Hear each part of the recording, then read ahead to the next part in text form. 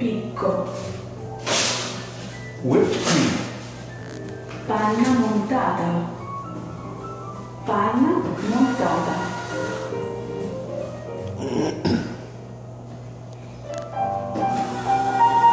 Let's stop and get some coffee. Sure, there's a bar across the way. Come posso aiutarvi? How may I help you? Missed it. Vorrei un caffè grande. No, honey, there are no sizes here. It's either un caffè normale, one shot espresso, or caffè doppio, a double. That's it. You can get an Americano, which is closer to coffee at home, or a macchiato, if you'd like some latte or milk in your espresso. I'll have an Americano. Un Americano. Can I have some whipped cream? Con panna, per favore. Whipped cream on coffee We isn't should buy allowed. these for the house. Turista?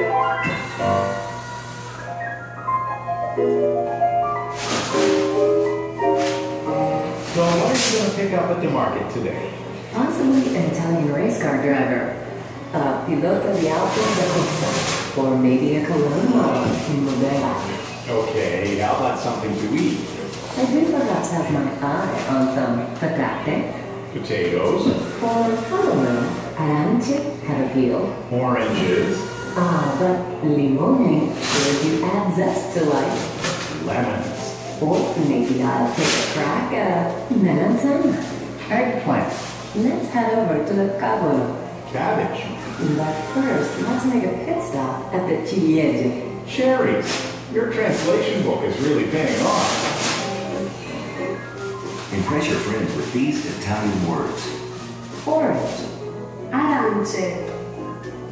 Arance. Lemons. Limoni. Limoni. Cabbage. Cavolo. Cavolo. Cherry. Ciliegie. Ciliegie.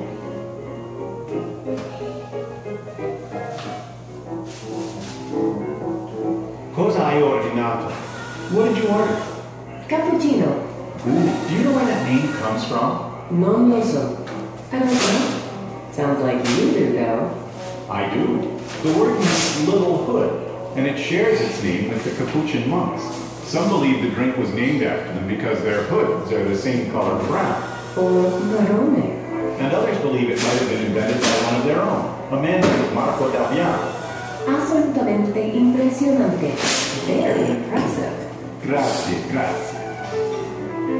You don't have to go to the old country to pick up some Italian. Whipped cream, Panna. Panna. milk,